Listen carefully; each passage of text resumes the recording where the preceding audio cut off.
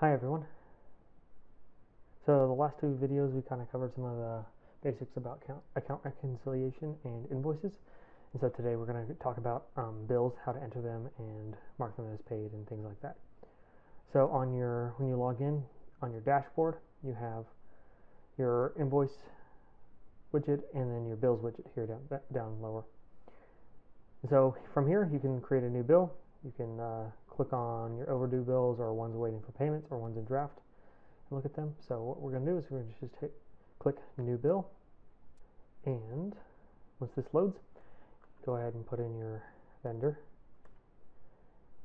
the date of the invoice, the due date of the invoice number, and then a description. I personally like to put detailed descriptions of what was on the invoice, but you don't have to.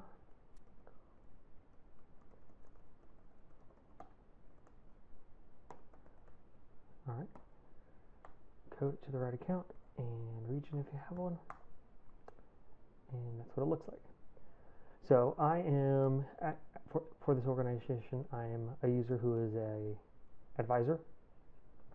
So I have the ability to approve.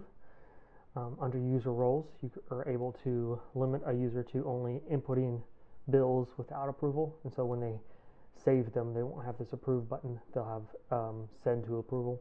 But even though I have the approve button, I can come over here and go to save and go to save and submit for approval instead of hitting approve. So what that does is it puts it in the approval tab here. So this is your bill area. It gives you a tab for all drafts, awaiting approval, awaiting payment, paid, and repeating. So now if you look at the awaiting approval, you'll see our newly entered bill. Now we didn't add an attachment, but that's easy enough to do. You can either upload it or you can drag and drop it. And if we had, you'd see an attachment here. So either I can go in there and approve it since I have the ability, or someone else can go in and look at it and approve it. So we can go ahead and click on it and approve, or you can click on the bill itself again and hit approve.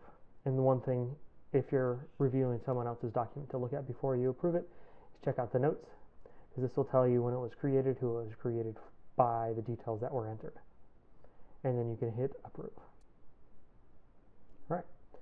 So now this is an approved bill, meaning that we can code a payment to it.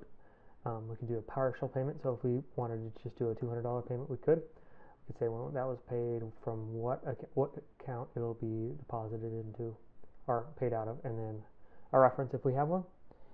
And if we're not going to do anything with this right now, we can just leave it as is, or we can go down here and add a note. And like I said before, you can add attachments. This little page icon here, just click on it. You can click on upload or add from library, or you can just drag and drop an attachment into the window of your web browser. So now that's approved, we can go back to bills, and you can see that here are all of our bills. These are the ones that are overdue. You can see them in red. You can go in here and put in a planned date when you think you're going to pay them, and you can do a search, all kinds of things. Or you can click here and it will select all these bills, and you can hit make payment or schedule payment, and I believe you can do it by check or batch to your bank, or if you have bill pay, bill.com, you can go there and do it a lot easier, but we'll talk about bill.com in another video. So that's for paying the full amount. So if you wanted to go in here for some reason only pay a partial payment, like I said, you could go click on here, type in, we only wanted to make a $200 payment on this for some reason, maybe it was a down payment, make that today. And so every time you tab out of this date field, it'll automatically populate it as today. And then we'll do our main business checking account and no reference, and click pay.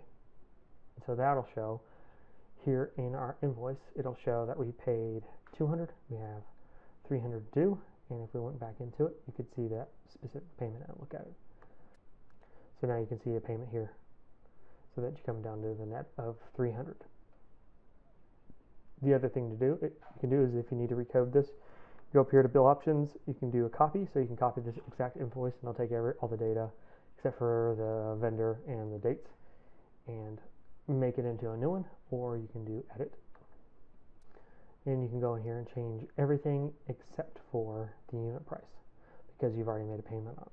So you'd have to reverse this payment to change the price.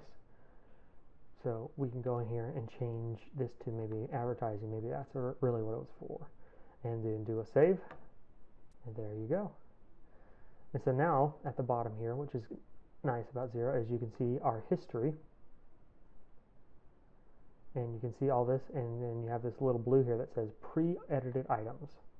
And so you can look down here and see, okay, this is what the transaction looked like before it was edited.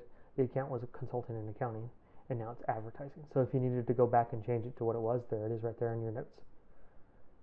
And then the last thing you can kind of do is you can always do a print PDF of these bills so you can see them.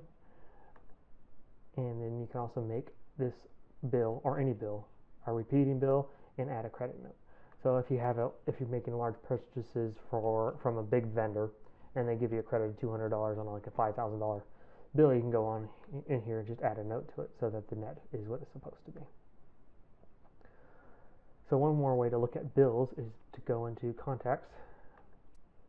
And what you can see on this page is you can see quick and easy if we owe them money, if they owe some money, and then if you type in a contract's name, a vendor's name, you can go ahead and click on them, and you can see the total history of all invoices paid to them or all invoices they paid us, any money coming in, any money coming out. So down here at the bottom, there was an invoice we sent them for $362.05, and we have 2 invoices out there waiting to be paid. One's been partially paid and one's been fully paid.